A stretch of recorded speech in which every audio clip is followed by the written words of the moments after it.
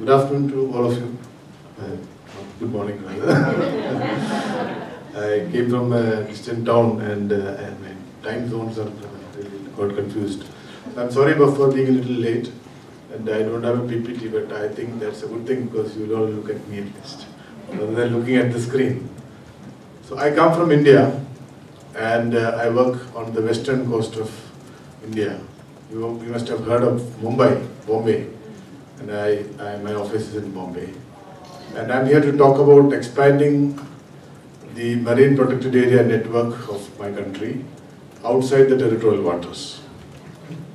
We all know that the Aichi target is already fulfilled by some of the countries, but many other countries are really struggling to reach that target. And this target hangs like a sort of Damocles over many countries. We have to reach it by 2020.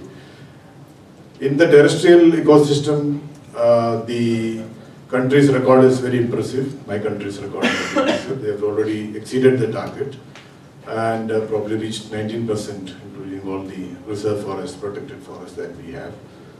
But in the marine environment, we have just reached 4.97%.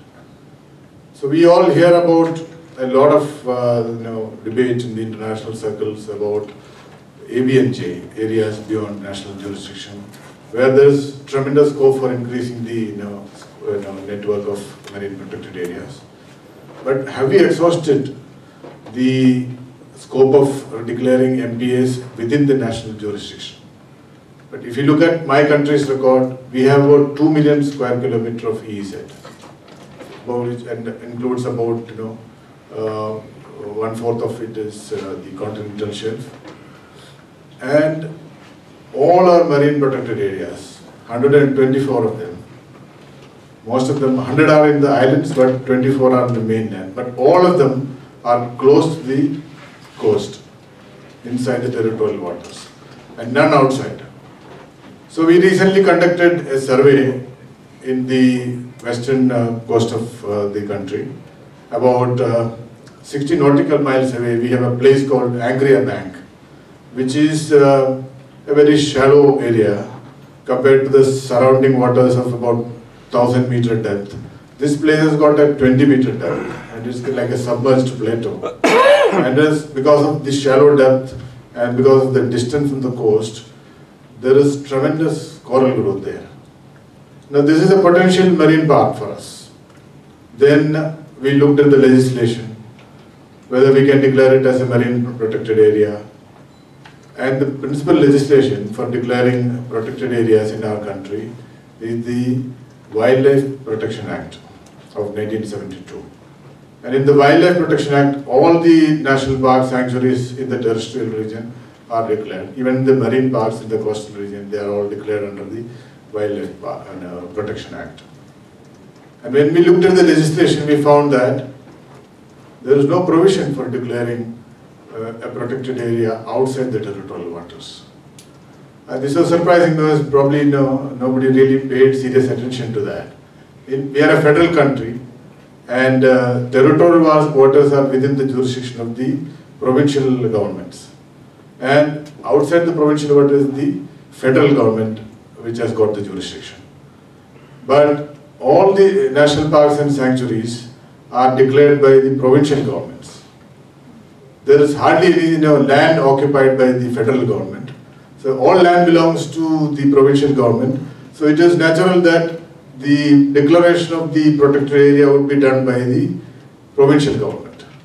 But here is a situation where the national government has jurisdiction of a very vast area, and nobody ever thought about putting a provision in that legislation. This is the federal legislation. The Wildlife Protection Act is a federal legislation, but implemented also by the states or the provinces. And nobody ever thought about federal government itself declaring a national park at some point of time.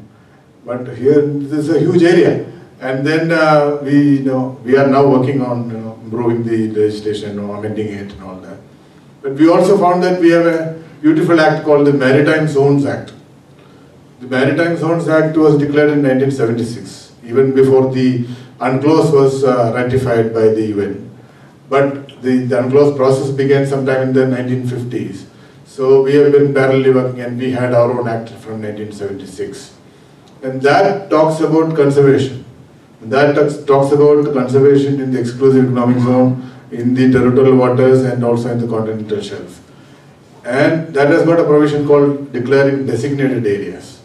And designated areas are for conservation. So there is a provision. But this is administered by our Ministry of External Affairs, which is not too keen on all these conservation issues. The conservation is the domain of the Ministry of Environment and Forests.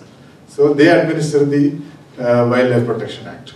So there are certain conflicts. What I am trying to drive is, there could be similar situations in other countries where we have really not explored the scope of declaring marine protected areas within our national jurisdiction. And then we talk about ABNJs, going beyond the national jurisdiction. Let us look inward, let us look inside, whether there is any scope for doing that. But there are many countries who have already done that. They have saturated the national jurisdiction areas. The coastal areas are ridden with conflict because there are so many players there, the ports, the fisheries, the harbors, the oil refineries. Everybody is on the coast. So the scope for declaring more national parks or sanctuaries within the coastal area or within the territorial waters is very limited. But there's a huge area out there, but we don't know what biodiversity is there. We need to explore that. So with that small exploration that we have done with the help of National Institute of Oceanography, we could find that there is tremendous scope for doing this. And it needs to be protected because there could be no other threatening activities, which like the Navy also has a presence there, and there are other operations happening there. So we need to protect them. So, but we need to identify which are our biodiversity hotspots. And for a developing country, to do that, one is the enabling legislation which I talked about. It is required, no doubt. But we also need a lot of technical help, the experience sharing of people who have done, who are managing the MPAs outside the territorial waters, far away from the coast. And it also requires a lot of capital investment and a lot of other funding requirements. So can't we think of something like a CDM fund or a RED Plus fund, which we have at the global level, to support this movement? Because if we have a fund like that, I think a lot of countries can really boldly think of declaring more and more MPAs outside the territorial waters. So I think it is time that we thought about a global fund for supporting such movements, and that will probably help in expanding our the global goal of reaching the conservation target of 10% in our coastal and marine areas. This is the sum and substance of my presentation. If you have any questions, I will be glad to answer. Thank you very much.